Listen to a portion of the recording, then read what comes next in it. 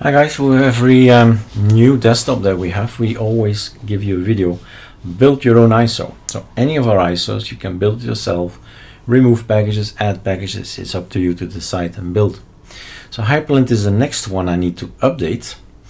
Maybe I should also point out that in here we have also a new menu called Wayland, and we'll put the guys that are new, special, like River is still in the pipeline, and new WM and stuff like that. They'll pop in there. We'll put it the list there. So on our ArcoLinuxB GitHub, all the guys are here, right? So Sway is here, Hyprland is here, all the guys are here. But it's simple. You just follow the article. This is an image, and then you have videos. First step is how to make your own. Build your own ISO, right? How to make your own ISO for Hyprland. So we'll make this video that I'm making will be in here later on, and later we'll install how to install ArcoLinuxB Hyprland.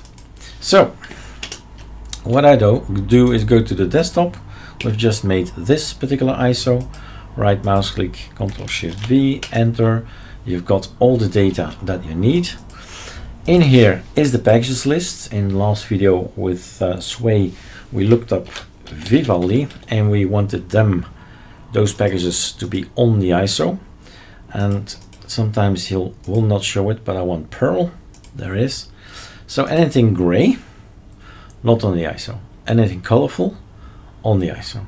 So you can add more stuff to it if you say I want to have extra stuff or less stuff. It's just a hashtag in front of it. If you do this, right, then it's not gonna be on the ISO, and so on. You know what all these packages are, and you know if you need them or not. Pamac is a great tool. Pamac is coming from Manjaro, and have a look, right? What is in there? Do I really need it? Do I want it? And so on. So I'll not change anything in this video. It doesn't really matter, right? It's choice, and it's your choice.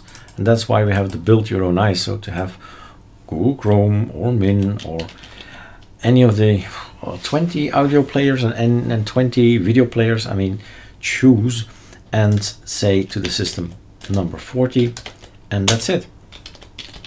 Not technical at all. Editing a text file, fine, and then a /40 tap, enter, that's it. And you walk away and let the machine do its work. And later on we'll have in our home directory an ArcoLinuxB out. Sway was previous video, and we'll have an Hyprland later on. In 2 weeks time we'll release Sway and Hyprland, but you can build them now. You can have them now. It's just do what I do and you have it. So let's wait for the ISO to pop out. Alright, the ISO has been built. Version number, size 2.4 gig, and this is what you get. Always check out if it was successful or not. It can happen that you forget to save the file, but if it's okay, it will be just in there. It will say, okay, this is on the ISO. And some other things will be removed by Calamares, right? The dependencies of Calamares will go, if it's possible to go. Alright, that's it. Now, next video, we'll try to install it in VirtualBox, which is not recommended, but good for me to record, of course.